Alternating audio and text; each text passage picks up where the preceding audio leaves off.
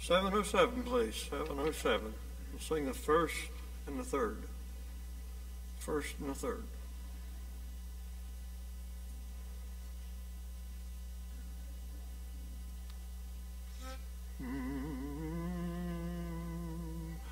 To Christ be loyal and be true, banner be unfurled, and borne aloft till is secure the conquest of the world. To Christ the Lord be true, for he will go with you and help you all your conflicts through. To Christ the Lord be true.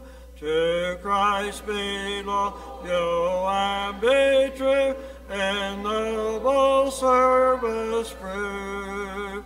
Your faith and your fidelity, the fervor of your love. To Christ the Lord be true, for he will go with you and help you all your conflicts through. To Christ the Lord be true.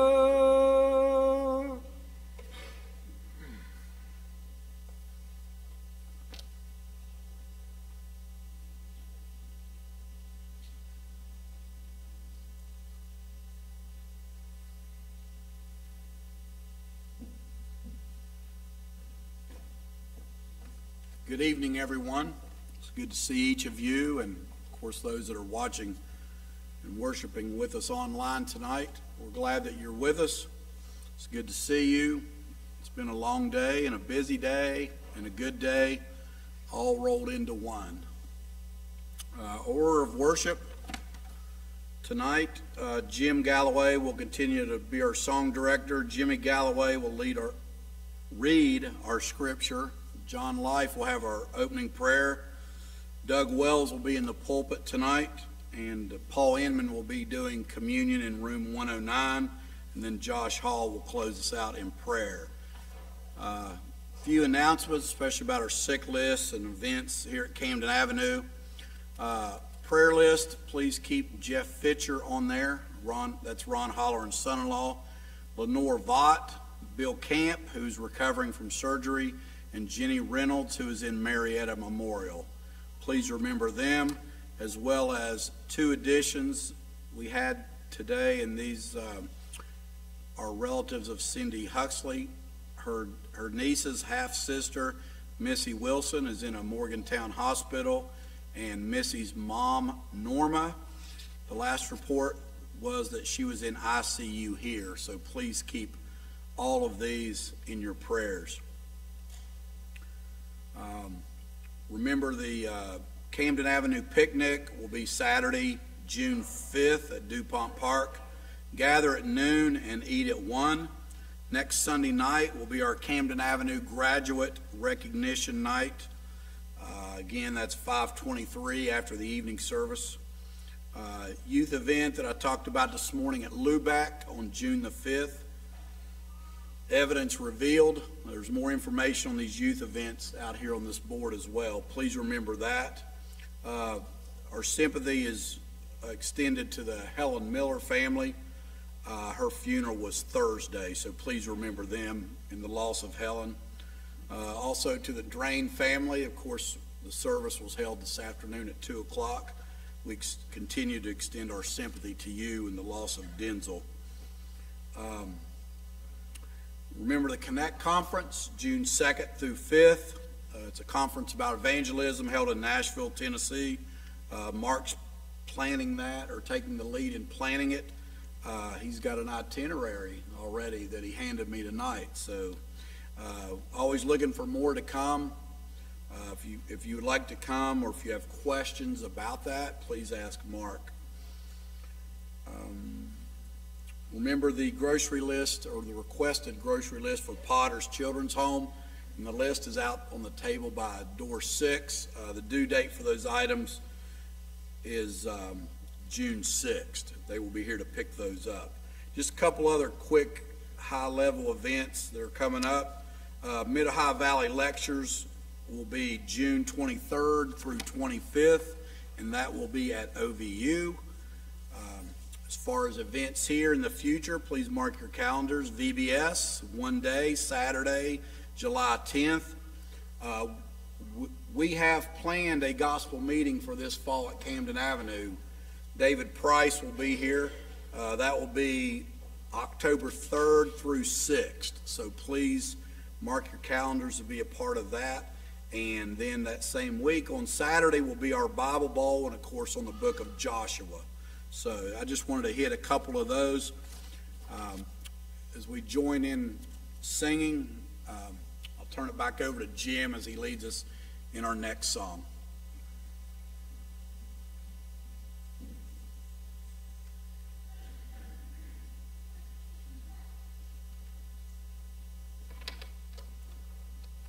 $121, please. 121.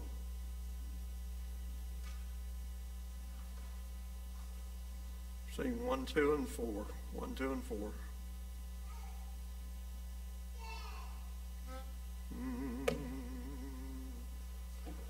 Whatever you do in word or deed, do all in the name of the Lord.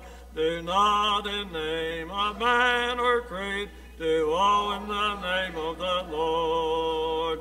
Do all in his name, do all in the name of the Lord.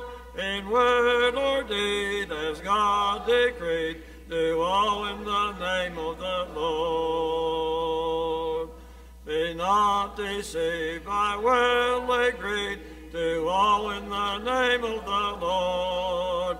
The Spirit said, word or deed, do all in the name of the Lord. Do all in his name, do all in the name of the Lord. In word or deed, as God decreed, do all in the name of the Lord. Till toils and labors here are done, do all in the name of the Lord. Dear Christian friends, if you be one, do all in the name of the Lord. Do all in his name, do all in the name of the Lord. In word or deed, as God decreed, do all in the name of the Lord.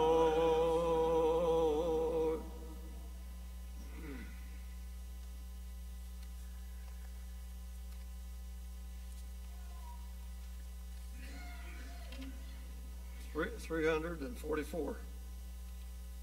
344.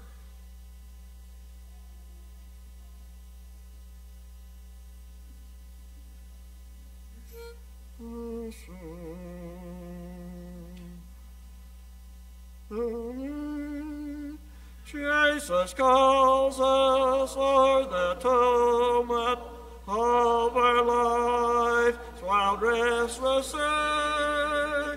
Day by day a sweet voice soundeth, saying, Christian, follow me. Jesus calls us from the worship of the vain world's golden star, from each idol that would keep us, saying, Christian, love me more. In our joys and in our sorrows, days of toil and hours of age, still he calls in cares and pleasure, Christian, love me more than these.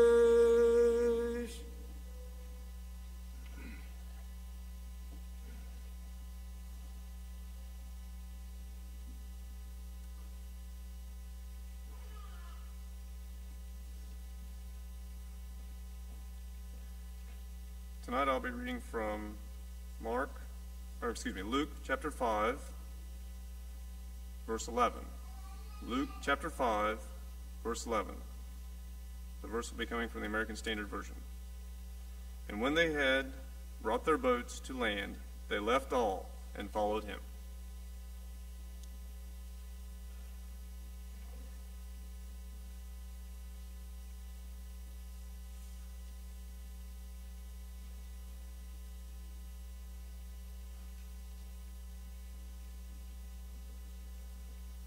Let us pray. Dear God and Father, we are so thankful that you've allowed us another opportunity to be here today, to assemble and to be with fellow Christians, to learn and study more of your word. Father, we appreciate the offering that your Son gave for us by going to the cross for us and giving us hope for eternal life after our lives here are over. Father, we ask your blessings be with those who we know are in the hospitals at this time. Jeff Fitcher, Lenore Vaught, Bill Camp, Jenny Reynolds, and Missy Wilson and her mother Norma. I ask your blessings be with them, and those who are taking care of them will be helping and assisting them in whatever their needs are. And Father, we're so thankful that we've been able to know Denzel Drain and Helen Miller here at Camden Avenue. Pray that you'll be with both those families, dear Father, at the passing of Denzel and Helen. Pray, God, that you will help to strengthen the families, to remember those that have their families that have passed on for the great things they've done and the honor and glory that they've brought to your name. God, we ask you to be with our ministers here, Mark and Doug. We ask you to bless them and their families and the work that they're doing, and may they continue for many years. God, we pray for our elders here, for Clayton and Paul and Jim and Todd. Pray that your blessings be with them, and the decisions they make will be able to assist each one of us to further our paths towards heaven. Father, we also pray for the deacons here and their work and their service and their families, along with all the other families here at Camden Avenue. Father, we pray that you'll bless us all. Help us to be the best we can in serving for you. And Father, we pray for our country at this time, for the things that are going on not only in our area, but in other areas of the world. God, we pray for peace. We know it takes more than just one country to be trying to advance peace. It takes all countries. We pray that they will see the way by following Christian examples, and those who are there in the countries trying to help them out to give them the opportunities for peace. Father, we're thankful for those who are serving us in our militaries and our medical fields, and those who have been striving to help us get through this COVID situation. And Father, we're glad that things are starting to ease up, and we pray that we'll continue, but only if we're smart about the things we do and the way that we treat ourselves and others around us. God, we ask that you be with us through the rest of this day, through this time we're here. Pray that you'll be with us through our lives, hoping that you'll find us faithful at the end of our life when our time here on earth is over. Through your Son's name we pray. Amen.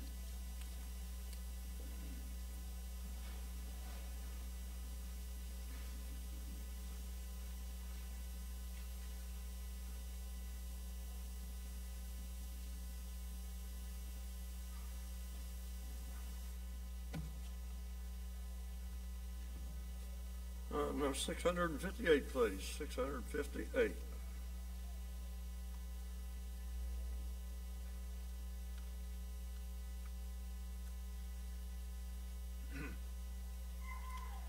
Sing the first and the last verse, please. The first and the last.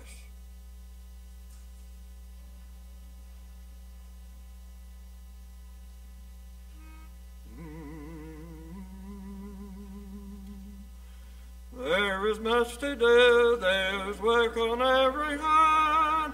Hark, the cry for help comes longing through the land. Jesus calls for reapers, I must active be. What wilt thou, O Master, here am I, send me. Here am I, Lord, send me.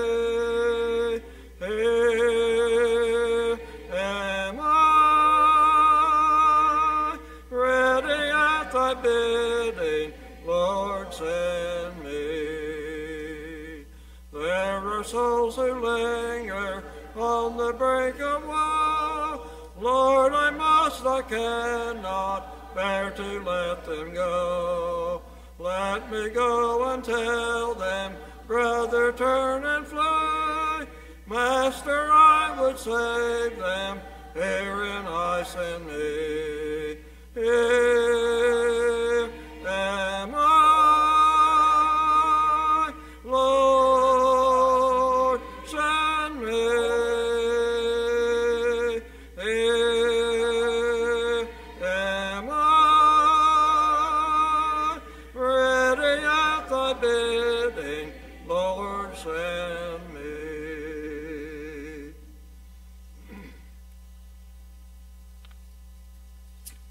Might want to mark the invitation number 29. 29.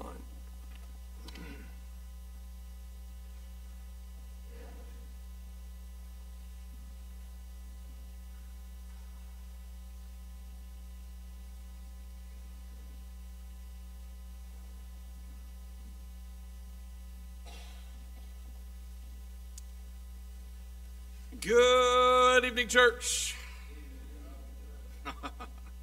It's good to see you all here. It's wonderful to be here.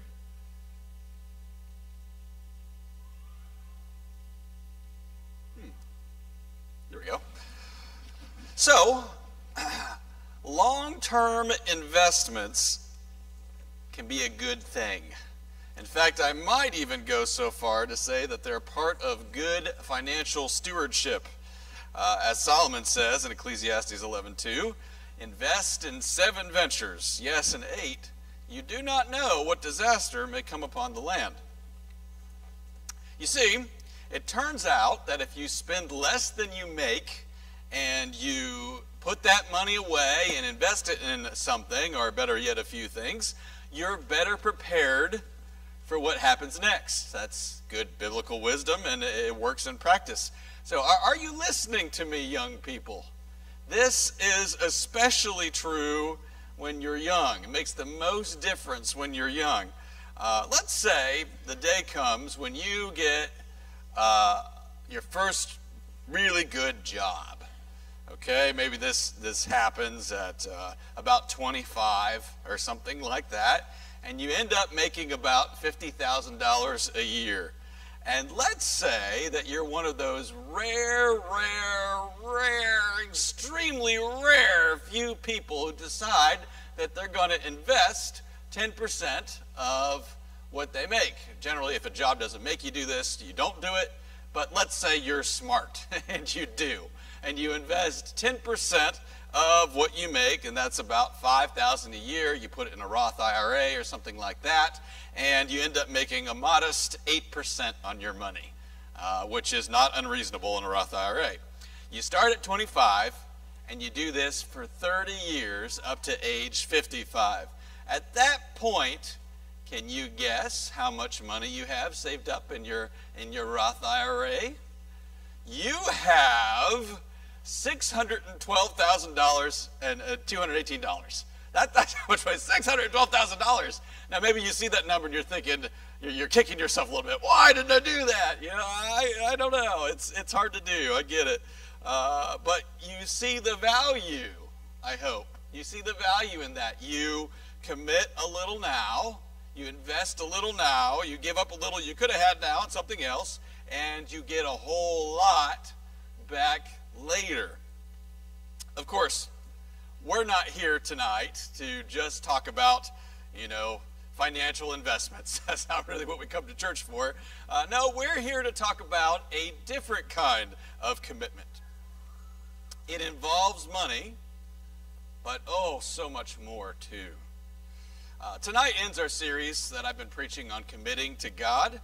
I would like to thank each and every single one of you. I don't know who you are because we did this anonymously, but whoever you are, I thank every single one of you who decided to make a commitment to God for this year, the year of 2021. And as I look at all these, I can't help but think that your renewed dedication may have inspired somebody else to renew their dedication at all. Whether they actually wrote it down or not, Maybe somebody reading the bulletin said, you know what, I want to make that commitment too, even if they didn't actually put it in there. But you can see in that list there, these are all the commitments that were made this year by people here at Camden Avenue or perhaps visitors. And you can see that we have committed to all kinds of things. Things like loving God and serving God and guarding our hearts and loving mercy and outreach and enthusiasm and a bunch of other things beside. I see a lot of Bible studiers and Bible readers in here. Looks great. I'm very glad that you decided to do that. For this last lesson tonight, I want to talk to you about investment. Not the 10% investment in your financial future, as smart as that is to do. No, I'm talking about a commitment that's a little more involved. A little more involved than that. I want to encourage you in 2021 to commit all to God. To commit all. Everything. Commit it all. I encourage you in a full act of submission to tell God, everything that I have, everything that I am, is yours, Lord. Use it however you wish. Now, I'm encouraging that tonight. I think that is a wonderful thing, but to put it bluntly, that's not an optional thing for Christians.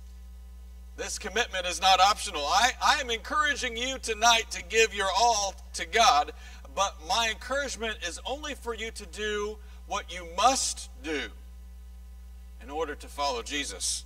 You must do what many have done before you. If you turn to Luke chapter 5, you can see how Jesus came to call Peter and James and John, and he told them that their calling was now to catch men. And here's how they responded in Luke 5:11. So they pulled their boats up onto shore, and they left everything and followed him. They left everything. They left their boats. They left their nets. They left their fathers, is something that it says there in the text. They left all. Everything. Jesus called them to follow, and that was the price. All. Jesus goes a little bit down the road, and he sees a man named Levi sitting at the tax booth, and he simply says, "Follow me." And here's what Levi did. And Levi got up, verse 28, he left everything, and he followed him. Left everything.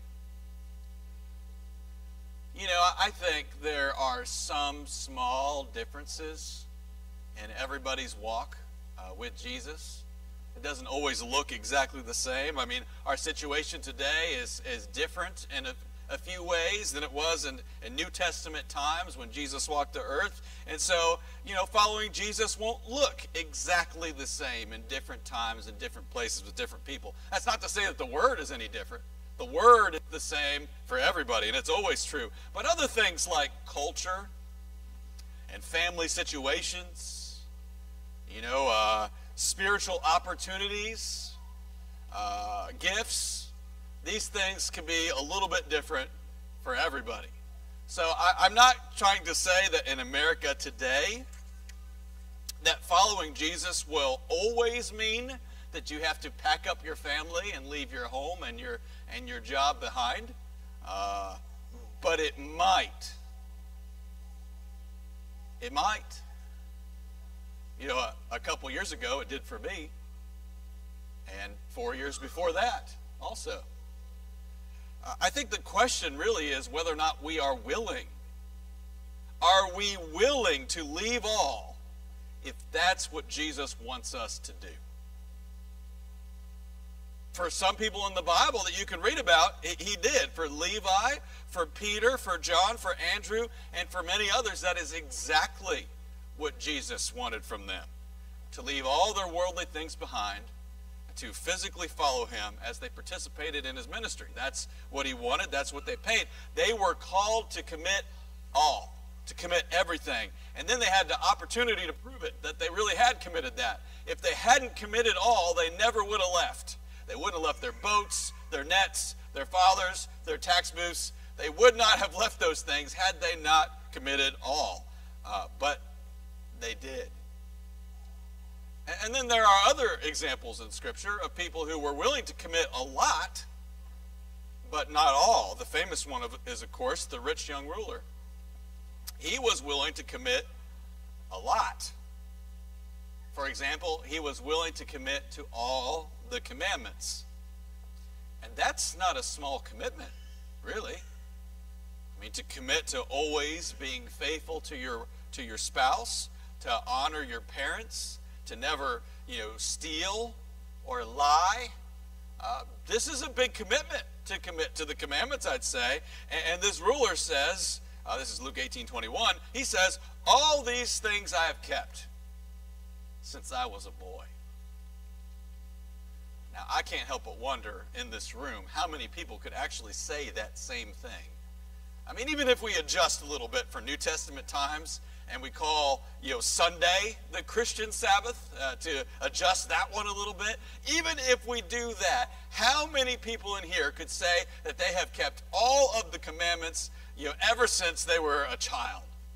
That is a big commitment, is it not? That's a big thing, I'd say. He was very committed in that way. But you know what Jesus says to him? I bet you do. He says basically, good,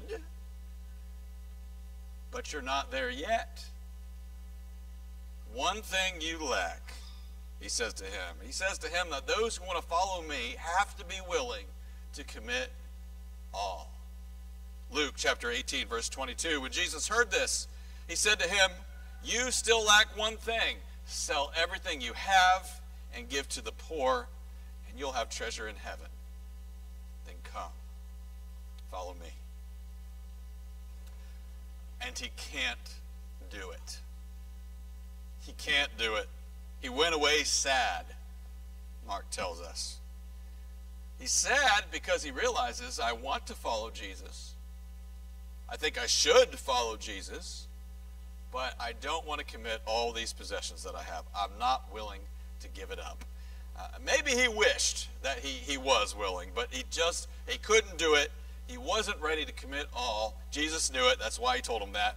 And so the rich young ruler walks away sad.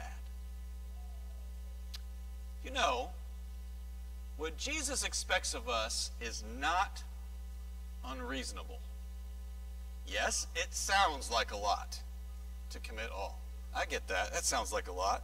But this is Jesus that we're talking about. I mean, why would we expect the requirement to be anything less than that? In fact, there are many kinds of commitments in this life, in this world, that something very close to 100% dedication to that commitment is required for it to work. Imagine sitting in a job interview, for example. You are trying to get a really good job. It's got nice pay, wonderful benefits, and the thing is, though, it requires a 24/7 on-call commitment. You maybe know of a job, maybe you have a job like that, where that's just what it requires, a 24/7 on-call commitment. If they need you, they can call you, and you have to be there. This is one of those jobs that you're interviewing for. Maybe it's a hospital. You want to work for a hospital, and they want to know if you're going to be around, and maybe you know how to save somebody, and they want to make sure that you're going to answer the phone when they call you and they ask you how to do it. Okay? You go to that job interview. You sit there and they ask you questions about how committed you are. What if you say to them, yes, I'm willing to be committed to this job requiring a 24/7 commitment, but only partially. Only partially. I'm not answering my phone or coming in Thursday through Saturday. That's me time. Now, if you were to say that to them, what are the odds that you get that job? Do you get that job? No, you don't get it. It's not going to happen. No way. And married people, let's think about that for a minute. let's talk about your marriage commitment. Is that a partial commitment, your marriage? Is that a partial commitment? Be careful what you say if you're sitting right next to your spouse. Is that a partial commitment? Would it work if it was? Try and imagine me all those years ago getting down on one knee and asking Rayanne, will you marry me? I want to be there for you Monday, Tuesday, Thursday, and every other Saturday. I've got another girl for the rest of the time. But for that amount of time, baby, I want to be 100% committed to you 50% of the time. If that was my proposal, do you think she would have said yes? I can't imagine Rayanne or any girl with any self-respect at all to say yes to that proposal. I have a much easier time imagining getting smacked upside my head. I just can't picture a yes there. Why? Because partial commitments don't work. Partial commitments don't work for marriages. They don't work for businesses. They don't work for friendships. Yeah, I'll be your friend, but listen, when I'm with my other friends every Wednesday, I'm going to talk about you. That's not going to work. Partial commitment in that way. So why would we ever think a partial commitment would be good enough for Jesus? Why would we think that? No. For Jesus, we must commit all. We have to commit all. And that's not even a lot to ask in the grand scheme of things. I think that committing all to Jesus is a good investment for your future. Go ahead and switch to the next slide there. I think it's a good investment for your future. So much so that it's a joy to surrender all. Listen to this from Matthew chapter 13, verses 44 and 45. It says, the kingdom of heaven is like treasure hidden in a field. When a man found it, he hid it again, and then in his joy went and sold all that he had and bought that field. Now, do you get what happened there? This guy is pumped. It is a joy to do all that he has. It is a joy to sell the house, to sell the slightly used chariot. It is a joy to sell the family dog in order to get this field. He sold everything to get this field that had this treasure hidden in it. And the reason is because the value of that treasure was worth more than everything that he had, everything that he gave up. He sold a little bit now so that he could have a lot more later. When Jesus says to commit all to me, one of the things that he includes is money. There's no getting around that. He's including money. He's including our possessions. A time may very well come, as I'm sure it will, when following Jesus means that you use your income or something that you have to help somebody else out. Like if your mother needs medical supplies that she can't afford, it is not a very large stretch for me to biblically say that Jesus would want you to help your mother out with those supplies that she can't afford, that she needs. And what are you giving up, really? Giving up temporary treasure. Uncertain treasure. There's no guarantees to what we have in this world. Ultimately, I think that money itself is meaningless. All that's really going to end up mattering is what you did with it. How did you use it? Did you use it for God? I think that's the only way you can make it last. That's the only way you can invest it to where you have more later. We are called to commit our time, commit our money, commit even our families to the cause of Christ. We're called to commit all. And it's not for nothing. There was a moment in Peter's life when he had a minor moment of doubt in the value of following Jesus. He doubted for a minute whether or not it was worth it. You could tell from what he says. He cries out to the Lord in Luke 18:28. We have left all we had to follow you. We left it all. And Peter is asking here, I think, was it all for nothing? Well, Jesus' reply to him tells us, no, it was not. Verses 29 and 30. I tell you the truth, Jesus said to them, no one who has left home or wife or brothers or parents or children for the sake of the kingdom of God will fail to receive many times as much in this age and in the age to come, eternal life. Jesus tells Peter that his sacrifice is an investment in his future. It's an investment for his future. Because he had committed all, Jesus is telling him he's going to be rewarded for that. And that's really the only kind of commitment that will do. If your commitment to Christ has caused you some kind of loss, you gave up something for Jesus, if you lost anything, God will notice that. Whatever it may be, your money, your time, your efforts, God will notice that, and he will repay you someday. If you are his, I think the Bible makes that clear. If your full commitment to Jesus leads you to buy 100 hot dogs for the poor, God sees. If your full commitment to Jesus leads you to go 2 miles instead of 1 mile, I think God will count every step.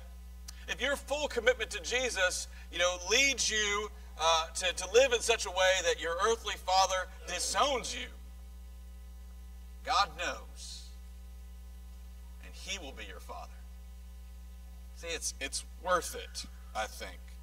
Tonight, I'm not going to waste your time by asking for anything less than a full commitment to God. A commitment where you give all. That's what Jesus asks. That's what I'm encouraging, for you to give all to God. Now, if you haven't done so, a wonderful image of this is when somebody decides to repent of their old life and to be baptized into Christ. And then as you do that, the image is that you are lowered into water, that you die to yourself, and you are lifted again into a new kind of life where you are living not for yourself, but you have committed yourself fully to the Lord. If you haven't done that yet tonight, we certainly give you the opportunity to do so. And even if you have done that, but it really was only a partial commitment at the time, you're only going to give God so much, but definitely not all, then I would encourage all of you, surrender your whole world and gain your soul. And if you're ready to do that tonight, I invite you to come forward as we stand and sing.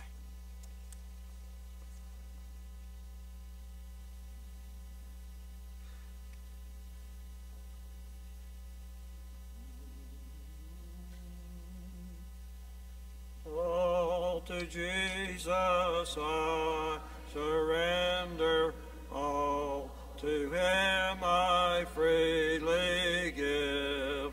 I will ever love and trust him, in his presence daily live. I surrender all, I surrender all to thee, my blessed Savior, I surrender all to Jesus I surrender, humbly at his feet I bow, worldly pleasures all forsaken, take me, Jesus, take me now. I surrender all, I surrender all to thee, my blessed Savior, I surrender all. All to Jesus I surrender, Lord, I give myself to Thee. Fill me with Thy love and power. Let Thy blessing fall on me. I surrender all. I surrender all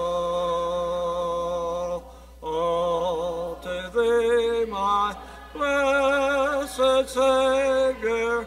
I surrender all.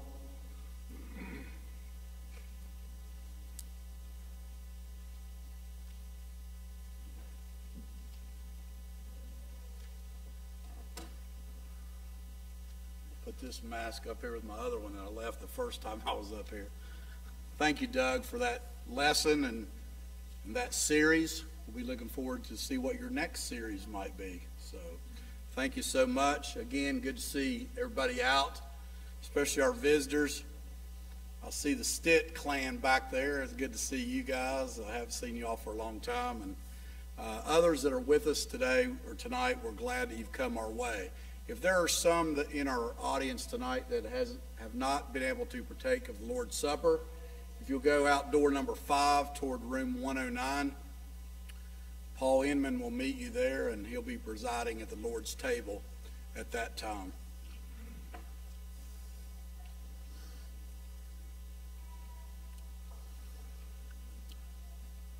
Again, the church will meet Wednesday night again at 7 o'clock for Bible class. Trust everyone has a good week. Just want to read one verse before we turn it back over to Jim for a closing song, and then Josh will close us in prayer. But about our week. For we are His workmanship, created in Christ Jesus. Why? For good works, which God prepared beforehand that we should walk in them.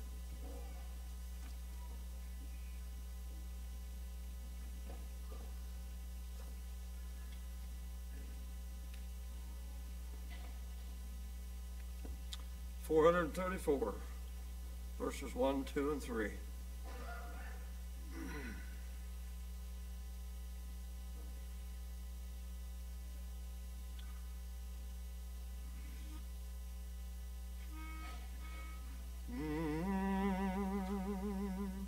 More holiness give me, more strivings within, more patience in suffering, more sorrow for sin, more faith in my Savior, more sense of His care, more joy in His service, more purpose in prayer, more gratitude give me, more trust in the Lord, more pride in His glory, more hope in His word, more tears for His sorrows, more pain in His grief, more meekness and trial, more praise for relief, more purity give me, more strength to come, more freedom from earth's stains, more longings for home, more fit for His kingdom, more useful I'd be, more blessed and holy, more Savior like Thee.